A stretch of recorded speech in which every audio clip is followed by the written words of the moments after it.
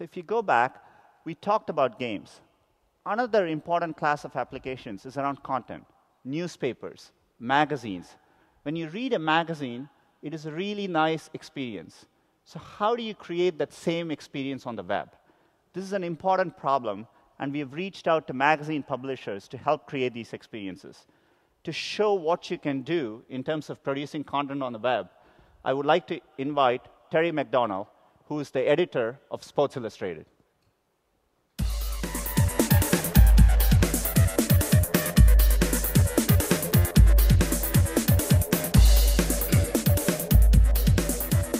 Walking out here, it occurred to me that I might be the oldest person in the room. But this is fine with me. In my business, still standing is a very good thing. My brand, Sports Illustrated, is a monster traditional brand. Storied, extremely lucrative, started from a very simple idea, self-defining, becoming more and more complicated, and now changing faster than it ever has. And it's not just Sports Illustrated. In my company, Time Inc., every single one of the iconic magazine brands, I'm talking about People, Fortune, Entertainment Weekly, and Time, is changing very fast also. The reason for this is that empowered engineers and developers, like all of you in this room, are in turn empowering and helping me as an editor to create new versions of Sports Illustrated. That's why I'm here. I'm going to start with a video here, and then we'll go live. But the video, hopefully, will have a little swagger to it, and it'll show you, sort of where we're coming from at Sports Illustrated. It starts with the first cover in 1954.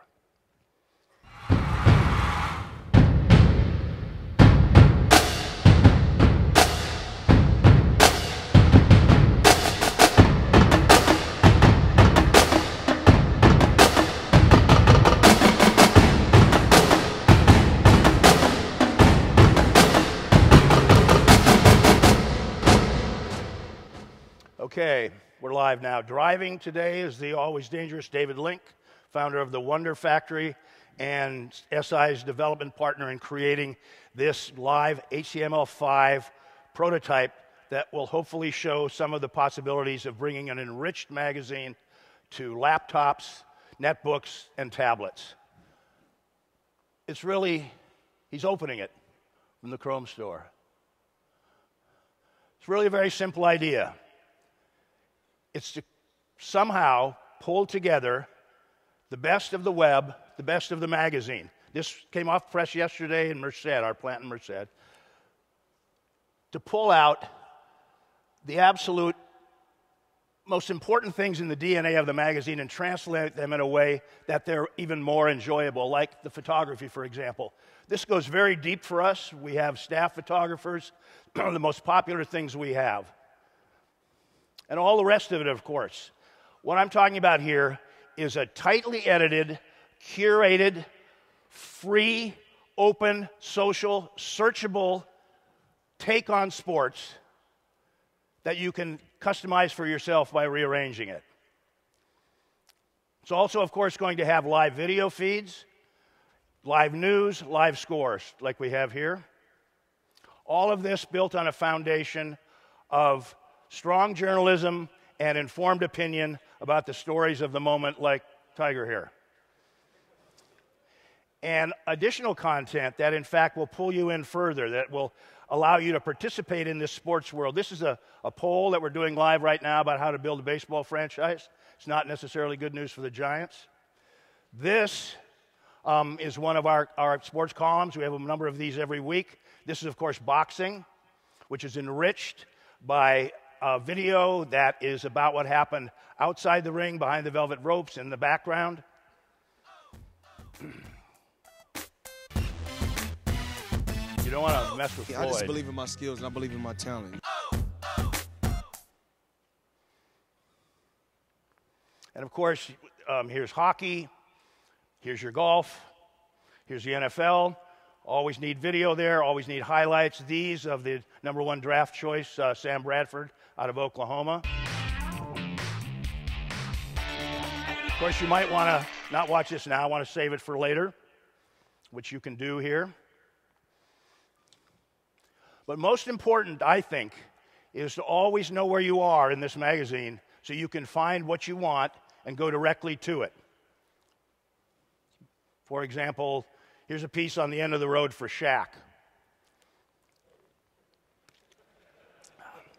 Kind of a bad call.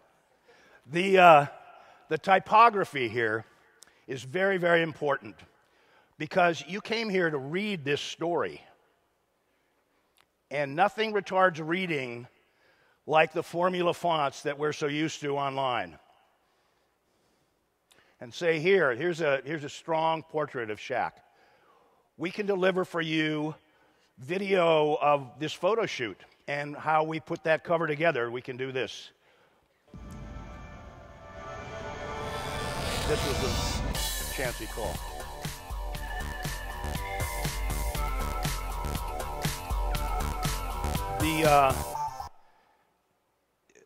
The idea also that you need to go deeper is very important because you might want additional stories about Shaq and his future.